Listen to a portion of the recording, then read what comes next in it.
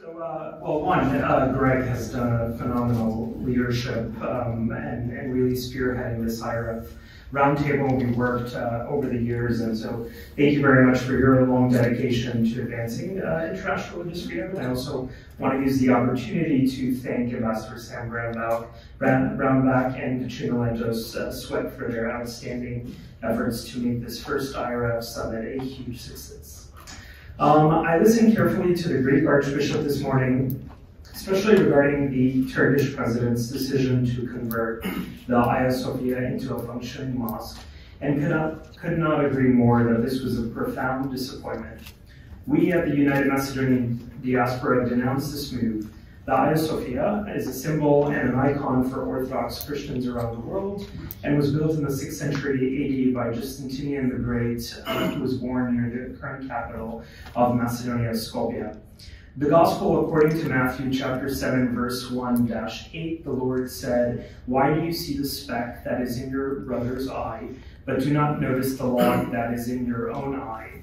While bilateral relations between Greece and Turkey are at an all-time low, Greece needs to look at the situation in its own borders and stop furthering religious nationalism and only favoring one religion over others. In Greece, the Greek Orthodox Church has actively blocked the registration of the Macedonian Orthodox Church. Macedonians in Greece cannot be baptized using their Macedonian names. Our religious leader, Archimandrite Epidemtakis, who Greg and others from the Roundtable have met with over the years, has been jailed, beaten, ridiculed on public TV, all because he wants to ensure the indigenous Macedonian minority in Greece have equal protection under Greek laws and full religious freedom and human rights. The US government and we as a Roundtable must ensure that all of these countries, including Greece, are meeting their own obligations as NATO member states, and that means religious freedom for Macedonians, Turkish, Roma, and other groups. A full report can be found in the IRF Roundtable booth.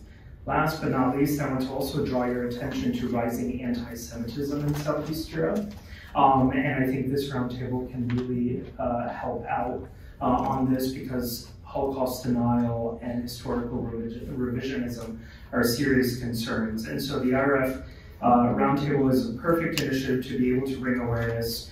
We at the United Macedonian Diaspora pledge to continue being a strong supporter and working with all of you members to push for religious freedom globally, and including in democratic or so-called democratic states and members of NATO and the European Union. America's allies must adhere to human rights and religious freedom values. So thank you very much, and thank you, Greg, thank you, Paul, and others.